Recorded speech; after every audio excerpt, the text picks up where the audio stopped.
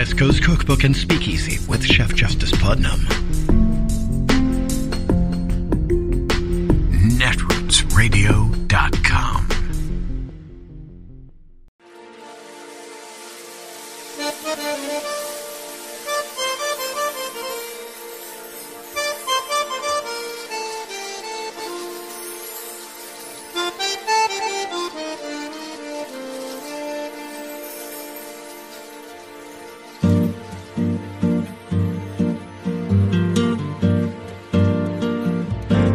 Je voudrais du soleil vert, des dentelles et des théières, des photos de bord de mer, dans mon jardin d'hiver. Je voudrais de la lumière, comme en Nouvelle-Angleterre.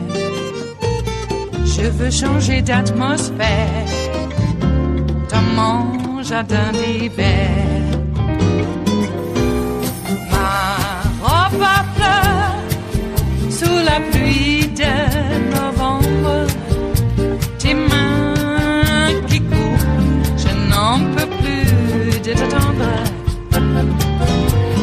Les années passent, il est loin, là je tombe.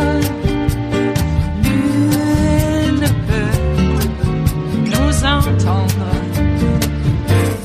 Je voudrais du Fred Astaire, revoir un latte. So, we got Frank here, so it's good.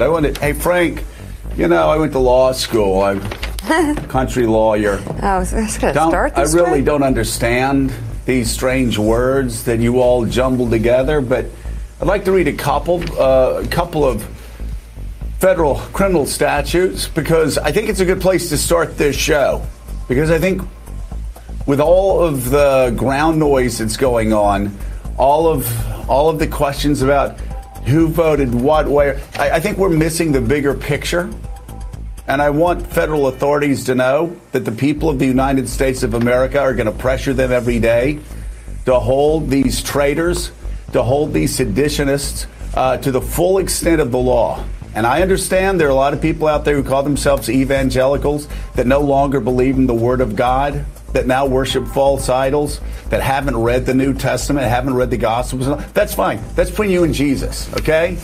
That's between you and Jesus. But when you storm the Capitol, that's between the federal government and you. And we are the people. We are the people. You tried to take over our house. You trashed our house. You beat up our police officers. You tried to kill our speaker. You tried to kill our vice president. You are going to be held accountable.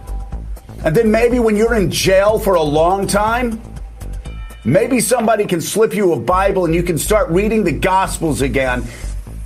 And maybe even read some of the Old Testament about what happens to nations when they worship false idols. So with that as a backdrop, Good morning, everyone. Section 2384, seditious conspiracy. And stop me if this doesn't apply. Keep the picture. Well, there you go. There you go.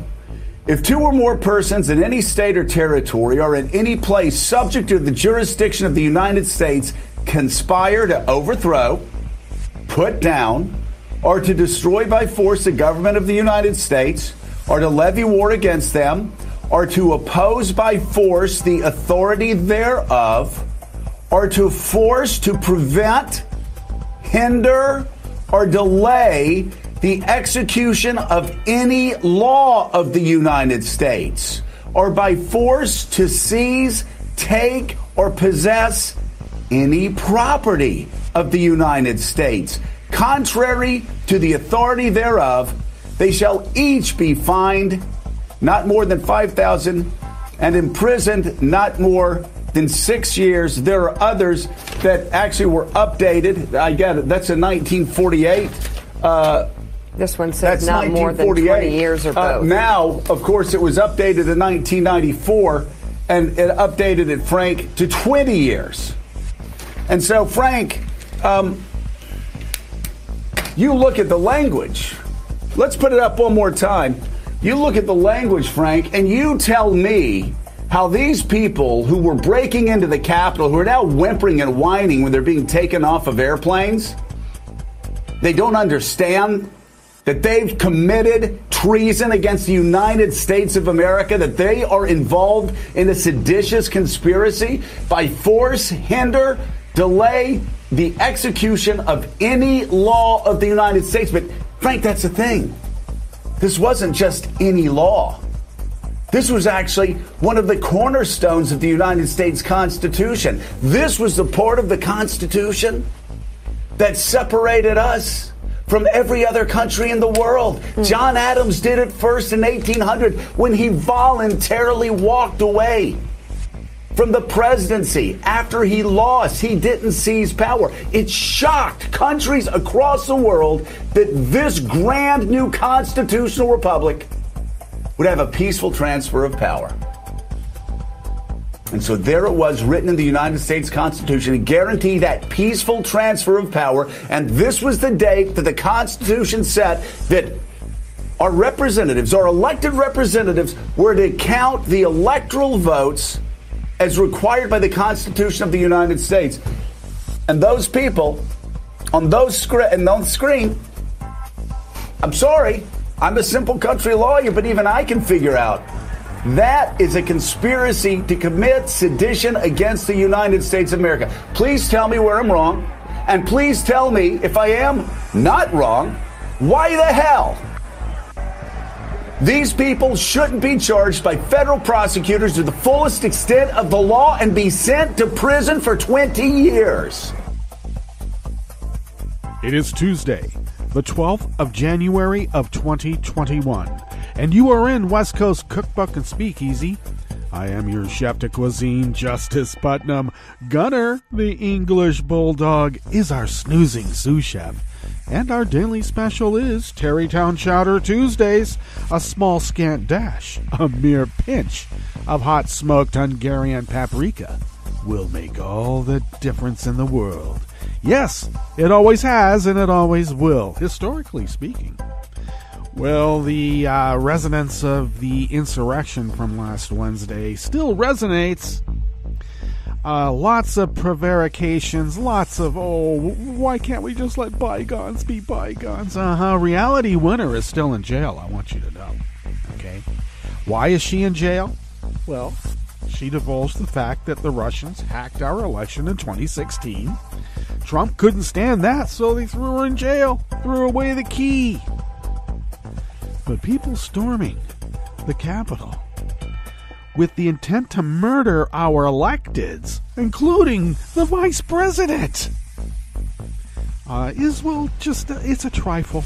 It's just free speech. You know, you said that Hillary was asleep for, 6 hours during Benghazi, which she wasn't. That's an absolute lie. And Trump took 6 hours to, make a statement about, we love you. Would you just please stop? Please stop. But we love what you're doing. So what did the insurgents hear that and go, he loves us and he loves what we're doing. Let's keep doing what we're doing. He said to stop, but I think he meant to stop, thinking about it. Just do it. If you have to think, you're already behind. Just do it. And yeah, there are people there who said, I was just caught up in the moment. Well, you know what? That's what a mob is. That's why you don't want to become part of a mob, because it becomes its own amorphous entity with a seemingly intelligence of its own, a volition that moves it forward as if it is a thinking entity. You don't want to become part of that, because when you do, you are culpable. You are aiding and abetting an insurgency. You are culpable for being a participant, an accomplice to murder of a cop. That's how the law is now. Just want you to know. 4 people in a car, one shoots out the car, kills a cop. Everybody gets charged with murder. Just saying. I know that you don't like being treated like black people now. I heard that many times with people taken down by the cops when they were finally able to take people down. The constant cry from these white supremacists is, wait, you're supposed to be on our side. You're treating me like a black. Sometimes it was a little bit more of a directed insult with the N-word, but I heard you're treating me like a black. People whining after being taken off of planes or out of or taken into custody at airports because they're on the no-fly list because they're terrorists, and they're crying, I'm not a terrorist. I was just in a crowd of a mob trying to kill our electeds. I'm not a terrorist. Yes, you are. Caught up in the moment is no excuse. Oh, you're just a good German, I know. All the good Germans were good Germans and none of them were culpable. Damn, they were. Every single one. Ignorance is bliss, but really, I got to tell you, before Trump, ignorance was no excuse. Now it's a benefit, apparently. If you're not ignorant, they don't want you. This nation exists because of an informed public, and we saw exactly what went on. In real time, they can lie to us and gaslight us, but I think the vast majority of people, well, I know, and that is emblematic to, well, let's use the airplanes and airport examples. When people were dragged off the planes by law enforcement, dragged out of the airports by law enforcement, were people saying, don't do that, they're exercising their constitutional right to overthrow the government. No, they said, get the hell out, you traitor. Get off the plane, you seditious mofo. People are fed up with these bullies, their monster trucks, ISIS caravans, and yeah, now we're supposed to just stand by, not do anything because they threatened all 50 state capitals. Well, you know what? Don't negotiate with terrorists. Do not give in to terrorists. You take the terrorists down. Oh, there's so many of them. So what? So effing what? If they can stop 6 Quakers before a demonstration, just for merely planning a demonstration, what was that demonstration? Oh, they're going to protest a nuke train. Not stop it. Stand by the tracks with signs. Busted them and threw them in jail for national security reasons. If they can do that, they can get these numerous cells of right-wing white nationalist insurgents and throw them in jail, hold them. Is 15,000 National Guardsmen enough? Have they been vetted? They're bringing in a lot of military types. Have they been vetted? Hopefully none of these National Guardsmen are in the Air Force or have been in the Air Force, because apparently the Air Force has been pumping out a lot of weird white nationalists who want sedition and overthrow the government. What's up with that? Why is the Air Force seemingly that way? Well, there's some articles written about that. I should have put them in the links, but oops.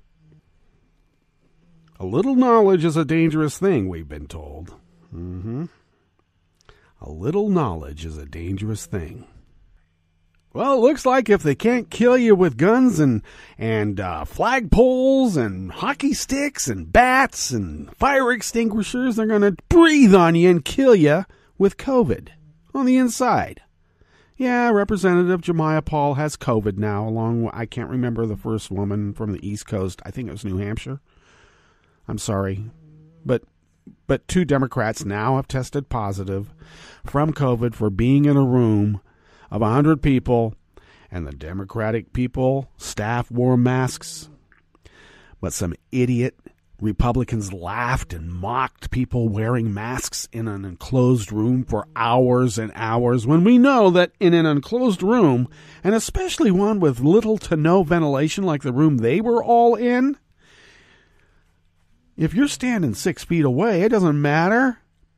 It takes less than 6 minutes for the virus to, saturate the room. So was that on purpose? Because, they've been on record saying that they want herd immunity, and the only way to do that is to get people infected. Don't wear a mask, infect the general population, then we'll have herd immunity whether they like it or not. Yeah, people dying a horrible death isn't I don't think they like it. I would charge these mofos with assault, at least. Attempted murder. Is there attempted manslaughter? I don't think there is. I got to look up the statute. But attempted murder. They laughed and mocked the Democratic representatives who were handing out masks as a goodwill gesture. I want those names, and I want them on record. I want their names on record. And yes, the proper punishment should be levied. Who does that? Well, I would like to see a judge doing that, and I don't mean to belittle Nancy Pelosi's power in this. They are criminals. This is not a violation of House rules.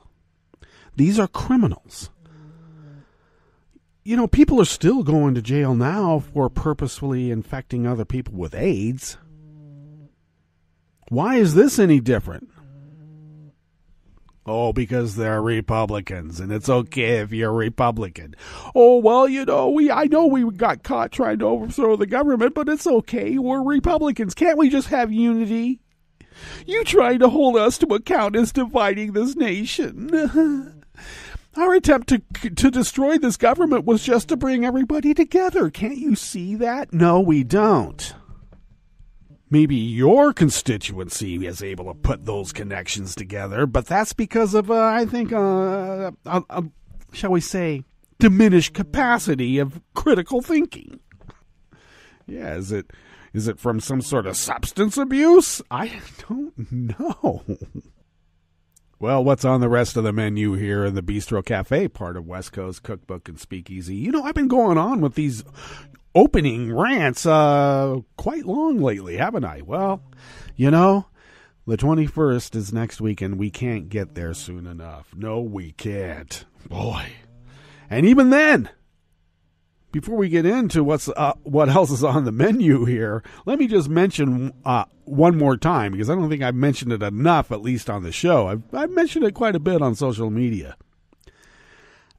I've been saying this for weeks, that I fear that Trump is going to pull a Sadat on Inauguration Day. And what is pulling a Sadat? Well, that was when Sadat was killed. Yeah, viewing a military parade. And suddenly the military turned on him.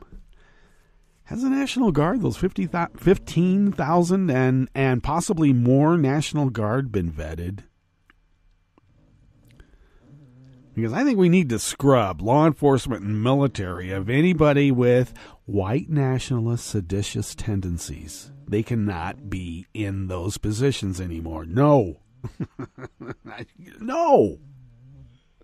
Why is that so hard to understand? Well, I guess it's hard for them to understand. Because they got caught thinking that it was all okay and they'd get away with it. Well, they're not. Okay, what's on the rest of the menu here in the Bistro Cafe of West Coast Cookbook and Speakeasy? Well, at the top, that was Joe. Yeah, he was going off on his rant too. Never let Frank Flaguzzi say one word. What? Come on, Joe. Anyway, seditious conspiracy is one of the many federal criminal statutes that could apply to the insurrection. I think better be on the rest of the menu. Michigan has banned the open carry of guns inside the Capitol, and not a moment too soon. They wanted to decapitate their governor until they got caught. And then the ones who didn't get caught went to D.C. to decapitate some electeds there. It's all okay. They're doing it for the Republicans. The Mississippi governor signed a law to fly the state flag without the rebel battle emblem. Boy, that's going to cause a lot of consternation among the secessionists. And the FBI is probing a Russian-linked postcard sent to the FireEye CEO after the cybersecurity firm uncovered the wide-ranging Russian hack. They won't say what substance was on that postcard. Oh, really? One of those convenient polonium poisonings or other use of agents of poisoning that the Russians like to use? One of those convenient postcards? We'll find out later, I guess. After the break, we move to the chef's table where the Trump administration's out-the-door decision to designate Yemen's rebels as a terror organization has raised famine concerns. Yeah, there's NGOs trying to stop a famine right now, and this designation is not helping. And Secretary General Antonio Guterres declared he is seeking a second term at the helm of the United Nations. All that and more on West Coast Cookbook and Speakeasy. Bon appetit.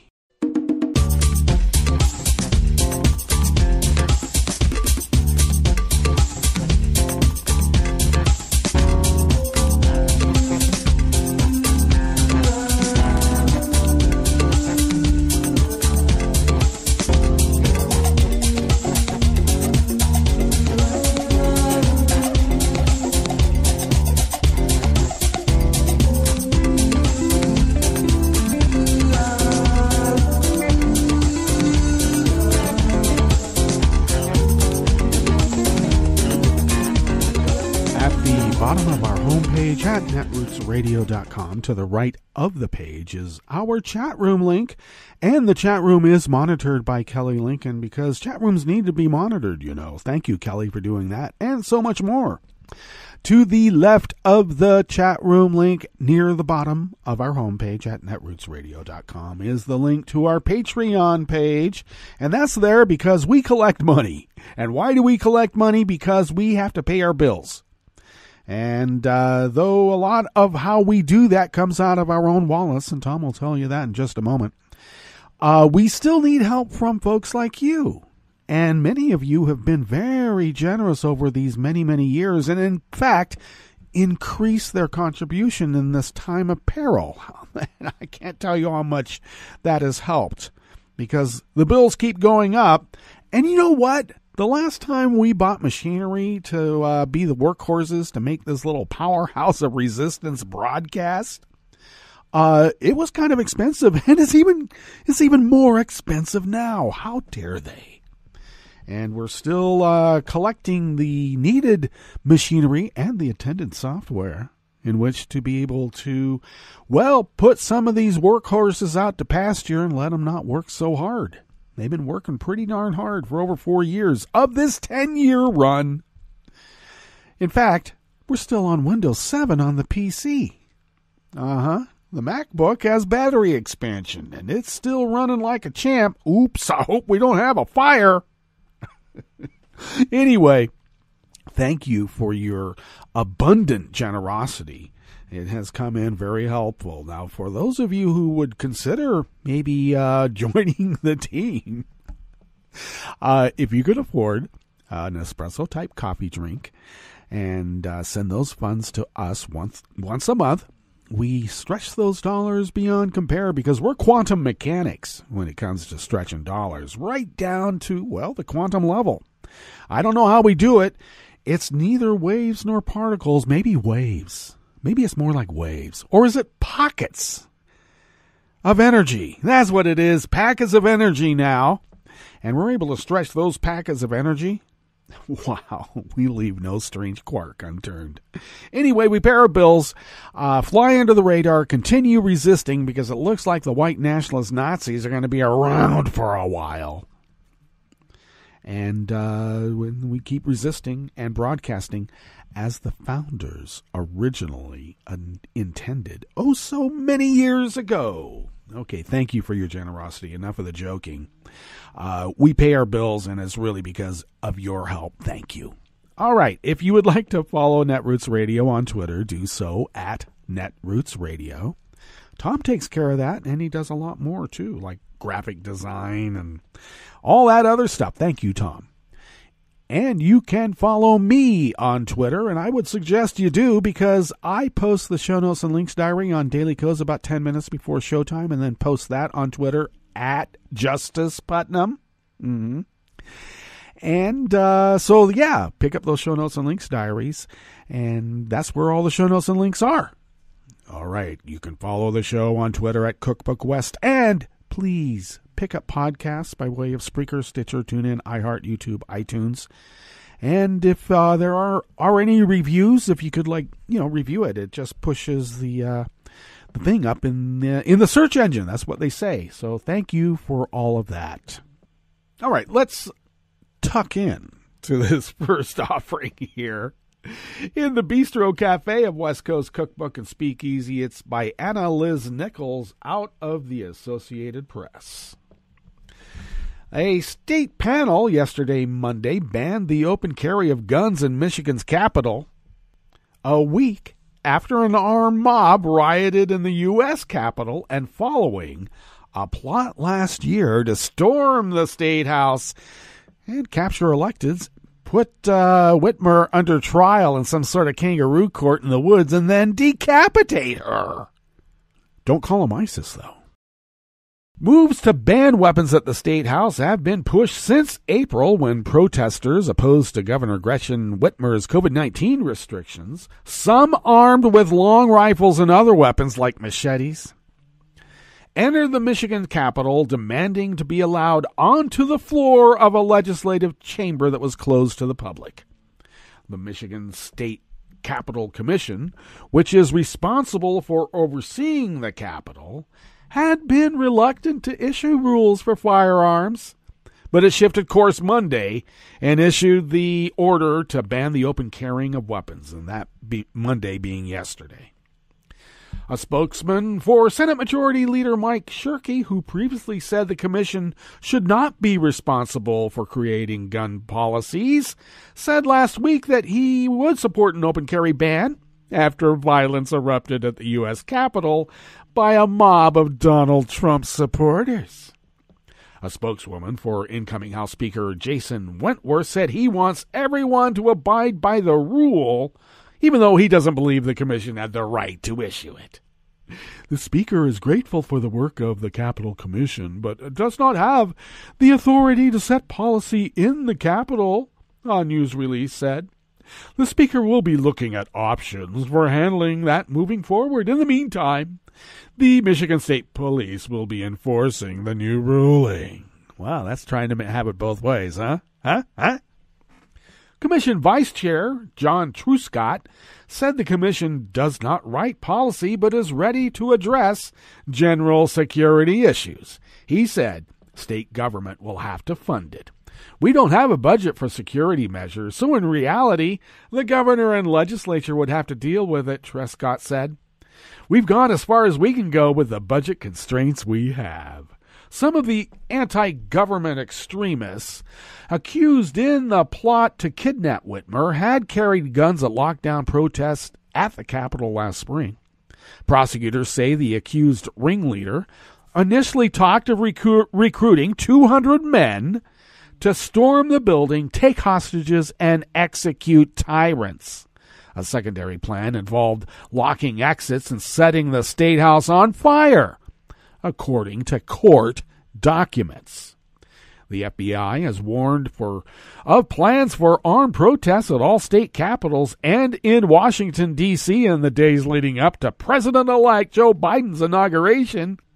Michigan State Police will increase its visible and unseen presence at the Capitol for the next couple of weeks, spokeswoman Sharon Banner said in an email yesterday, Monday.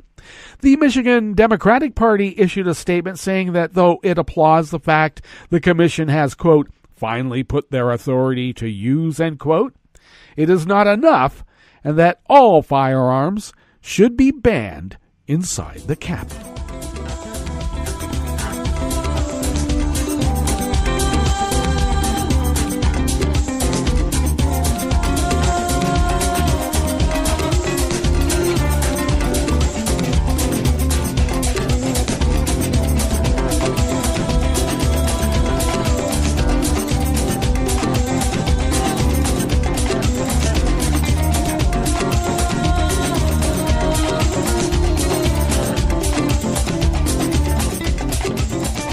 Waxter Pettis of the Associated Press brings us this next offering here in the Bistro Cafe of West Coast Cookbook and Speakeasy. Tarrytown Chowder Tuesdays.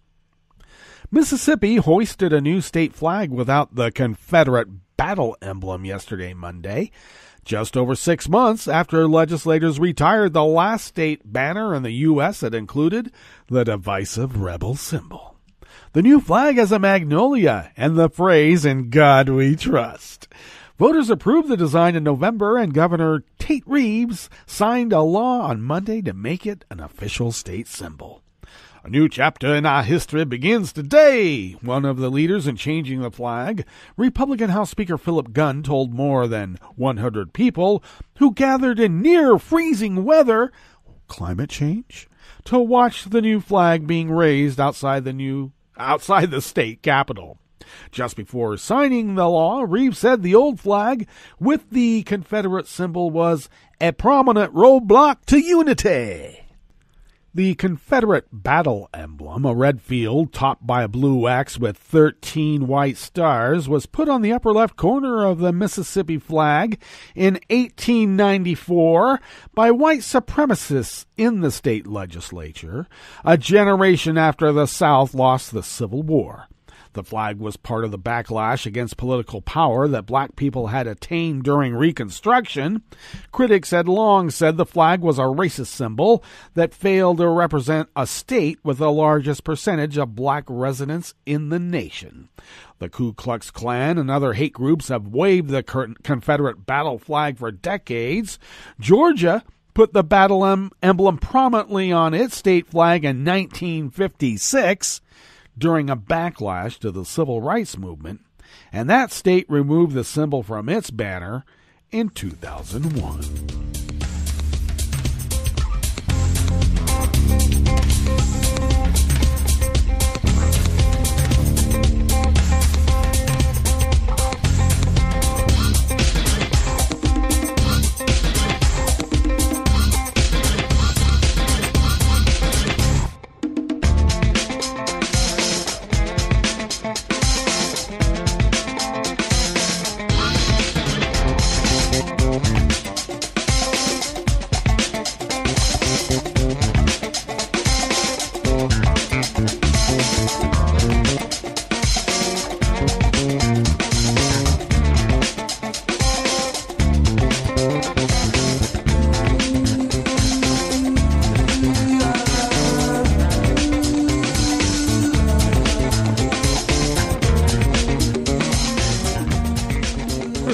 Being of Reuters brings us this final offering here in the Bistro Cafe of West Coast Cookbook and Speakeasy. The FBI is investigating a mysterious postcard sent to the home of cybersecurity firm FireEye's chief executive days after it found initial evidence of a suspected Russian hacking operation on dozens of U.S. government agencies and private American companies.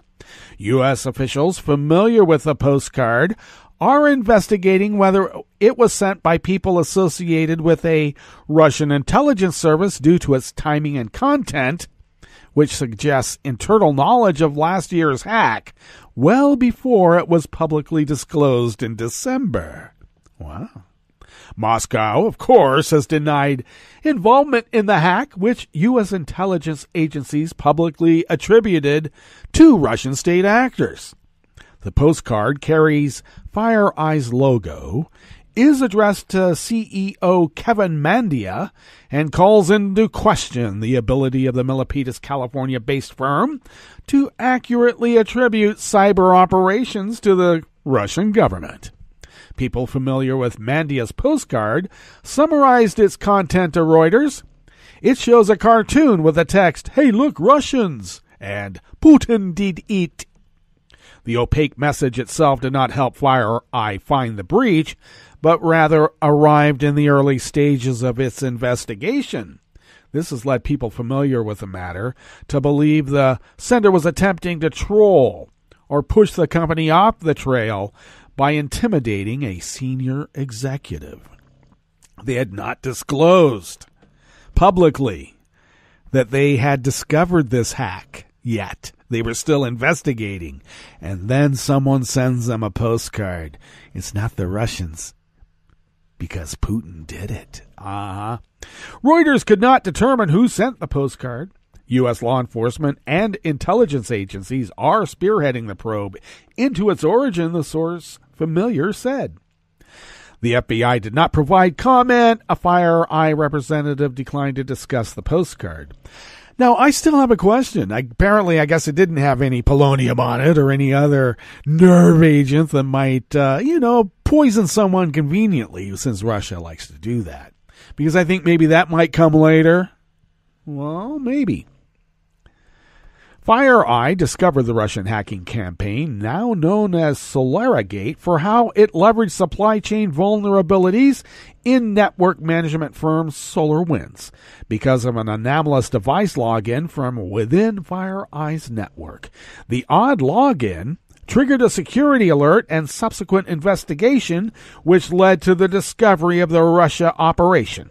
FireEye worked closely with Microsoft to determine that the infiltration at FireEye in fact represented a hacking campaign that struck at least 8 federal agencies, including the Treasury, State, and Commerce departments. When the postcard was sent, FireEye had not yet determined who was behind the cyber attack. A person familiar with the postcard investigation said, "This is not typically the Russian SVR's playbook, but times are rapidly changing."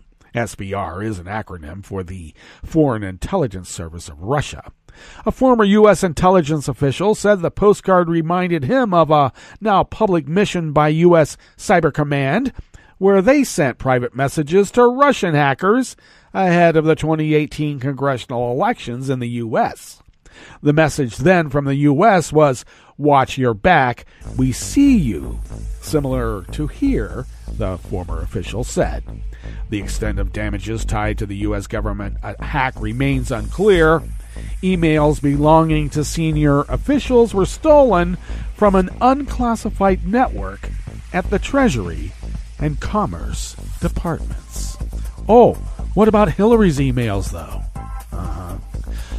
Let's go to our break, and when we get back from that break, we will go through weather from around the world, and we will finish up with the stories that we have curated for you today. You are listening to West Coast Cookbook and Speakeasy, and we will be right back. You are listening to netrootsradio.com. Please hang up and try again.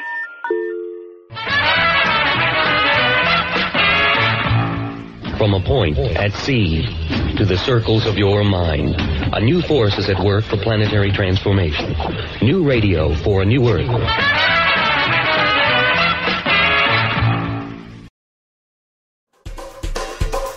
This is Scientific American's 60-Second Science. I'm Jason Goldman. The cheetah is the rarest big cat in Africa. Less than 7,000 adults remain on the planet. Think of it this way. For every cheetah on the planet, there's more than 4 Starbucks coffee shops. The most important cheetah stronghold is in central Namibia, but the cheetahs there don't live within national parks. They live on privately owned farmland. There were farmers having huge problems with cheetahs, losing a lot of livestock, and there were other farmers who actually didn't have any problem at all. Ecologist Jörg Melsheimer from the Leibniz Institute for Zoo and Wildlife Research in Berlin assumed at first that all farmers had cheetah trouble. It was just that some were more likely to complain about it. But after tracking 50 collared cheetahs, he began to suspect that there really was a pattern to their killing.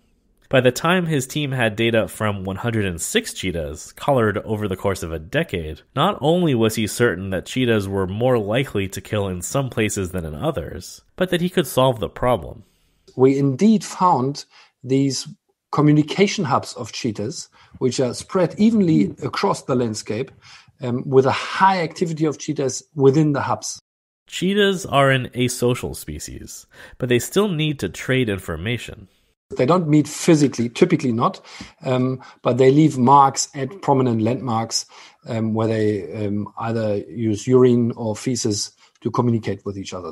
Think of it as a coffee shop for cats, where animals trade gossip. Even though these communication hubs only comprise around 10% of the landscape, cheetahs spend most, sometimes all, of their time within them. This is basically a long-term tradition, which is passed on from cheetah generation to cheetah generation. Some of these communication hubs are basically known, or let's say the marking location, the marking trees were known by farmers for 60, 70 years. Like the grandfather of the current farmer already knew the marking trees in this area. What the farmers never realized is that only some farms overlap with the cheetah's communication hubs.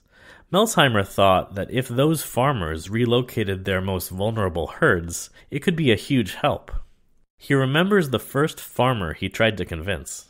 And I told him, look, Wilfried, I have the idea that they are actually there because of these marking trees, and you happen to have your small calves exactly in the same area. Let's try to move your herds out of this area and keep them somewhere else, and then let's measure the losses. And he was laughing at me. He said, yeah, nice idea, but I'm not sure whether this is going to work. They will probably follow the calves. So we tried this, and actually it worked. And he earned much more money because he lost less calves. After that, 35 more farmers agreed to try it out. In all, the number of calves lost to cheetah predation fell by a whopping 86%. Of course, some cattle outside of communication hubs were still lost to cheetahs, but it was at a low enough level that most farmers seemed to tolerate it. What this means is that cheetahs aren't actively following the cattle. They simply take advantage of whatever food is available nearby.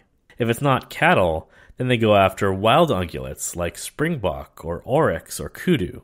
There are no so-called problem cheetahs who intentionally seek out cattle. Instead, there are problem areas. That's a much easier problem to solve, and it's one that doesn't result in farmers killing cheetahs. Melsheimer is now hard at work collecting tracking data from cheetahs in other parts of Africa to see whether his findings hold up in other ecosystems. So often it seems as if the goals of wildlife conservation are incompatible with the goals of commerce. But this story reveals that, in fact, biodiversity and agriculture can coexist. Our case is really one of these nice examples where it can go hand in hand. Thanks for listening. For Scientific American's 60-Second Science, I'm Jason Goldman. This is an important message from the U.S. Department of Health and Human Services. When it snows this winter, make sure you clear more than your driveway. Before you hit the road and before you get in the driver's seat, check to be sure that your vehicle's tailpipe is clear of snow. If the tailpipe is blocked, carbon monoxide, an odorless, colorless, and deadly gas produced by your engine can build up quickly inside your vehicle, poisoning anyone inside. To learn more, call 1-800-CDC-INFO. That's 1-800-232-4636. I'm probably okay to have one more drink before I drive home. I'm probably okay. I open the window to stay alert. Probably okay. I just popped some gum in my mouth. Step out of the car, please. I probably made a mistake. Probably okay isn't okay when it comes to drinking and driving. If you see a warning sign, stop and call a cab, a car, or a friend. Buzzed driving is drunk driving. A message brought to you by NHTSA and the Ad Council. In 2012 in the United States, about 317,000 motor vehicle crashes involved a large truck. 26,000 truck drivers and their passengers were injured in these crashes, and about 700 died. Trucker safety requires an alert, buckled-up, experienced driver with a reliable vehicle and a strong employer safety program. Seat belts are the most effective way to prevent an injury or death in a motor vehicle crash, but in 2013, 1 in 6 drivers of large trucks didn't use their seat belts. Employers can help truck drivers stay safe by committing to driver safety programs at the highest level of leadership, establishing and enforcing driver safety policies, including requiring everyone in the truck to buckle up, and addressing factors that contribute to crashes, such as drowsy and distracted driving. To learn more, visit cdc.gov/vital signs. Hi, it's Tom.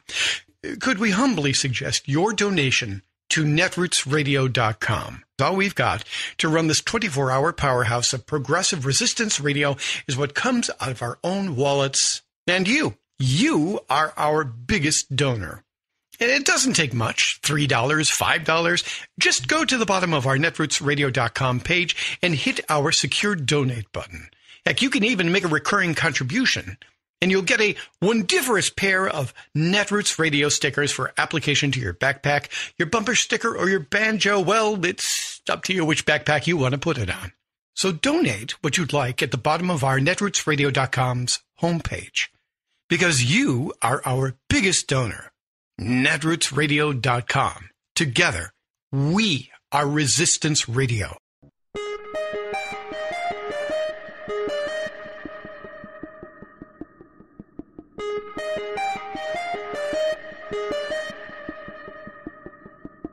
Before a person becomes president, is he required to swear a specific oath on a Bible? I'm Bill Newman, and this is the Civil Liberties Minute. The Constitution requires a person who is about to become president to take this oath. I do solemnly swear or affirm that I will faithfully execute the office of President of the United States and will to the best of my ability preserve, protect, and defend the Constitution of the United States. The oath is secular. It is consistent with the founders' belief embodied in the First Amendment of a wall of separation between church and state, and is consistent as well with the no religious test provision in the Constitution. That says no religious test shall ever be required as a qualification to any office or public trust. Contrary to public belief, the presidential oath of office does not end with the words, "So help me God," and there's no requirement that the president place his hand on a Bible or any other religious book. And although the historical record is not absolutely clear, some presidents, most likely, have taken the oath without a Bible. John Quincy Adams, for example, wrote in his diary that when he took the oath of office in 1825, he swore on a, quote, volume of laws.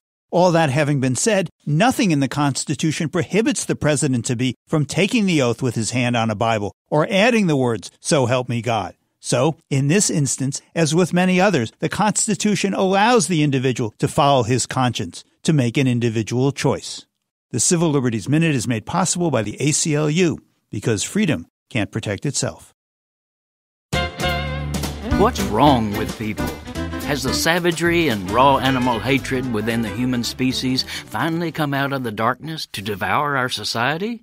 Fanatics in MAGA caps rabidly cheering a tyrannical, lying, insane president? Gangs of Proud Boys beating protesters whose politics they dislike?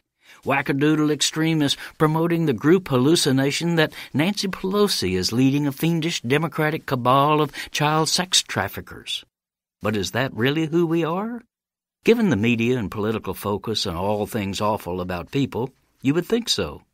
But consider a couple of little-discussed truths about humanity that might help all of us step back from hopelessness and push ahead in our political work with a fresh perspective on what is possible. Warning, these truths are so contrary to present-day conventional thinking of what is possible that when some people are first exposed, their brains whiplash. So brace yourself. Here goes. Truth number 1. Most people are fundamentally fair-minded, kind, and generous. Truth number 2. The basic human instinct is not dog-eat-dog selfishness, but social cooperation and sharing. You might holler in disbelief, how can such happy truths jibe with that litany of horrors we're experiencing?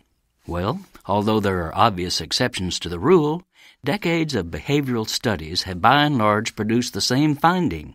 The great majority of people are guided in their daily actions and relations by deep values of fairness and sharing. This is Jim Hightower saying, it turns out that humankind is, well, overwhelmingly kind. That's the deep, promising virtue that we should highlight, making people's innate desire for an equitable, cooperative society the basis for every one of our economic, political, and social policies. If you'd like more of Jim Hightower's real populism, check out the Hightower Lowdown. Jim's monthly newsletter gives you the real lowdown on which corporations, by name, are doing what to the middle class, our environment, and our democracy. Each month, the Hightower Lowdown brings you facts you didn't know, along with actions you can take to fight back. It also comes with a sense of humor. Hightower believes we can fight the gods and still have fun. Plus, get this, it's cheap. Only $15 brings you 12 issues a year.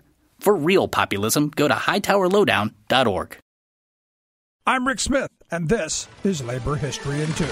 On this day in labor history, the year was 1942. That was the day that President Franklin Delano Roosevelt established the National War Labor Board under Executive Order 9017. The board was designed to mediate and settle disputes in the various defense industries. Its purpose was to prevent any strikes or lockouts that would interfere with war production. The War Labor Board consisted of 12 representatives, 4 each from industry, labor, and the public. It established procedures for dispute resolution and detailed the scope of grievances, arbitration, and award enforcement. The board had the authority to issue binding agreements and to recommend government seizures of plants involved in work stoppages. It instituted the Little Steel formula to allow for cost of living increases in an effort to stem inflation. In exchange for the no-strike pledge, it instituted maintenance of membership in unionized workplaces, which made union membership automatic for new hires and mandated employer collection of union dues. During the war, it imposed tens of thousands of wage dispute settlements and wage agreements. In a 1942 case against General Motors, the board mandated equal pay for equal work for women and minorities. Those critical of the board opposed the no-strike pledge and compulsory arbitration as clampdowns on labor's power and independence. They argued it was stacked with open shop advocates, enforced wage controls and freezes, and encumbered workers with endless red tape, runarounds, and delays in resolutions.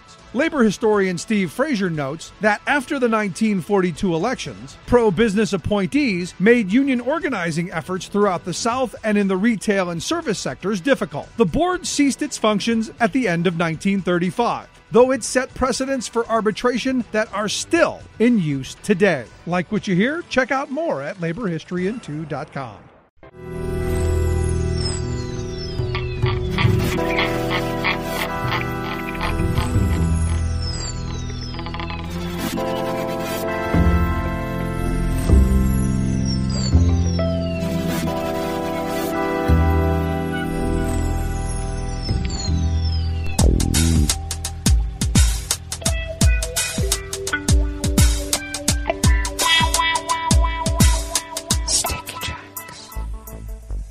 Thank you for accompanying us here to the chef's table at West Coast Cookbook and Speakeasy, Tarrytown Chowder Tuesdays.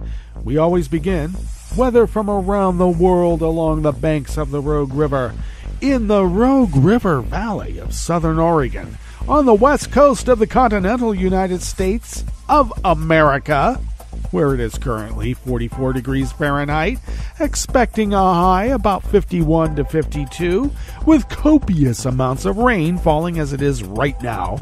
And we're expecting heavy rainfall later. It's not so heavy at the moment, about 1.5 inches we're supposed to have.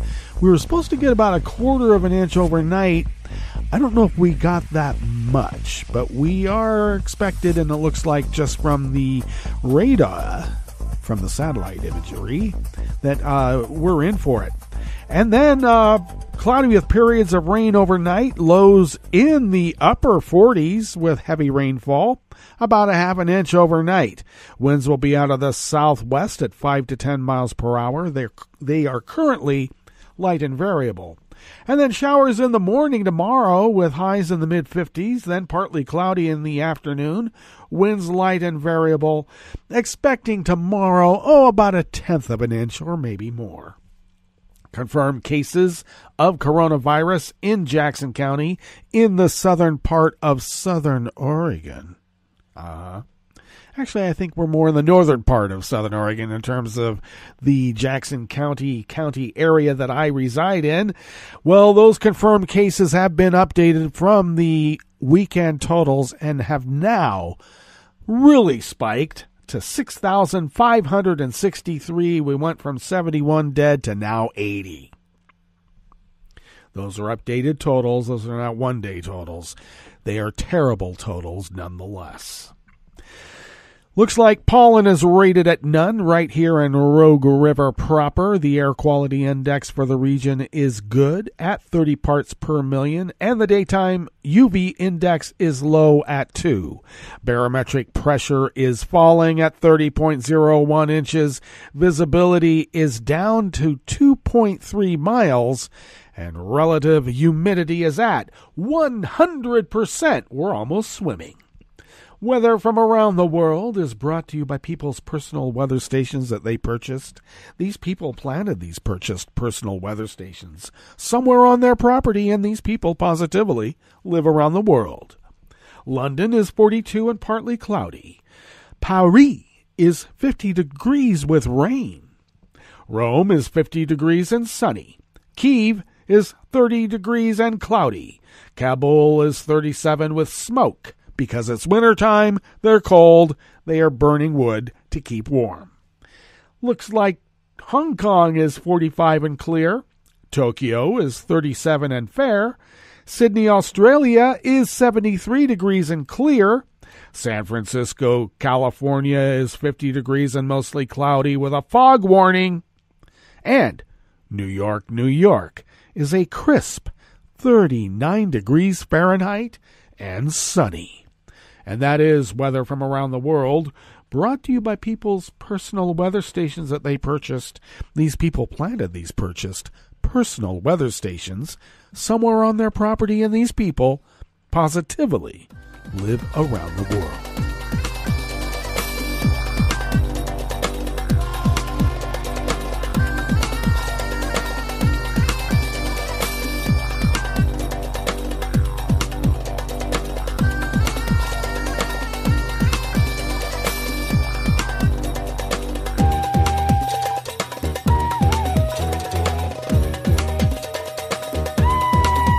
Maggie Michelle and Sami Magdi of the Associated Press bring us this first amuse-bouche here at the Chef's Table at West Coast Cookbook and Speakeasy. The Trump administration's out-the-door decision to designate Yemen's Iranian-backed rebels as a terror organization sparked confusion in aid agencies and warnings from the UN and senior Republicans yesterday, Monday, that it could have a devastating humanitarian impact on a conflict-racked nation facing the risk of famine. The designation is to take effect on Trump's last full day in office because he likes to poke everybody in the eye. He's an insurgent, a seditious, treasonous mofo, and why is anybody letting him get away with this? Well, they're not, are they? And that's supposed to be on January 20th, next week. Several aid groups pleaded for Biden to immediately reverse the designation, with Oxfam's America's Humanitarian Policy lead Scott Paul saying, "Lives hang in the ballot." The Biden transition team has not yet expressed his intentions, but I think we know where it is.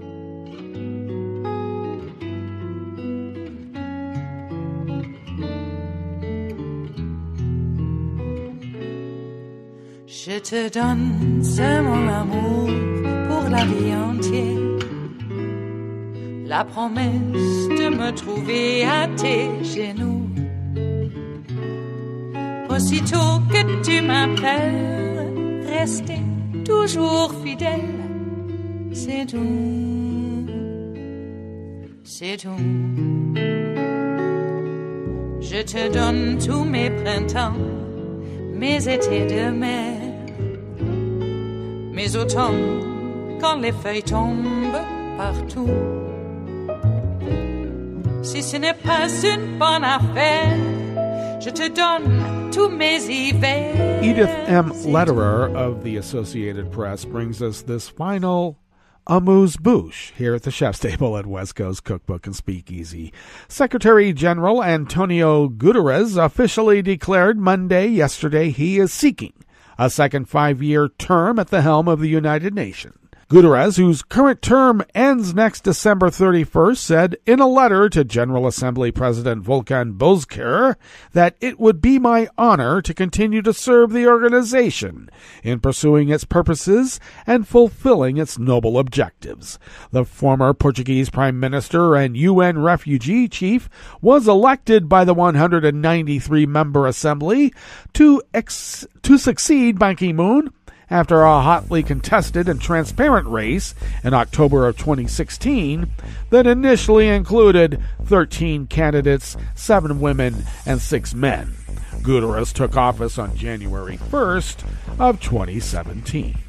Well, that brings us to the end of our broadcast period for the day, but you do know Netroots Radio will broadcast on, and of course we're going to meet up tomorrow for Smothered Benedict Wednesdays.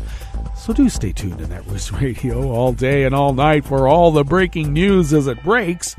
And we'll meet up here tomorrow, right here, in West Coast Cookbook and Speakeasy. Bon appetit.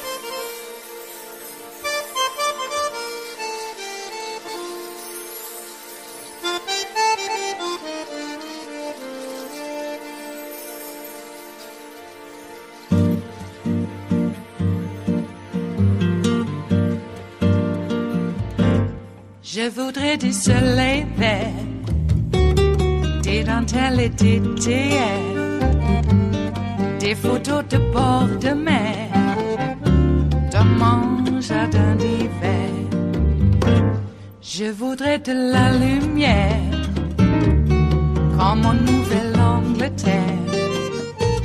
Je veux changer d'atmosphère, dans mon jardin d'hiver.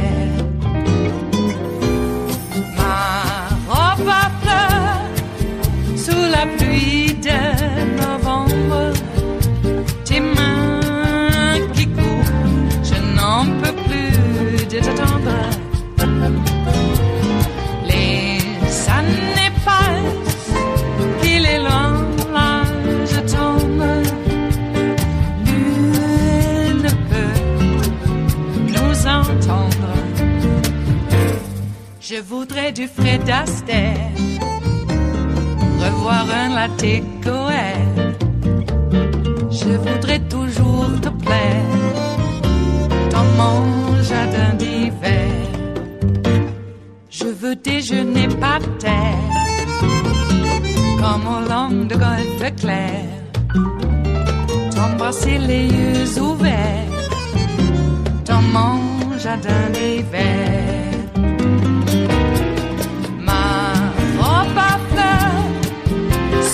Pluie de novembre, tes mains qui courent, je n'en peux plus de t'attendre. Les années passent, il est loin, là je tombe. Nul ne peut nous entendre. Ba-da-da-dum-di-da-dum. Ba-da-da-dum-di-da-dum. Ba-da-da-dum-di-da-dum. Dans mon jardin d'hiver. Ba-da-da-dum-di-da-dum. Ba-da-da-dum-di-da-dum. Ba-da-da-dum-di-da-dum. Dans mon jardin d'hiver. Dans mon jardin d'hiver. Dans mon jardin d'hiver.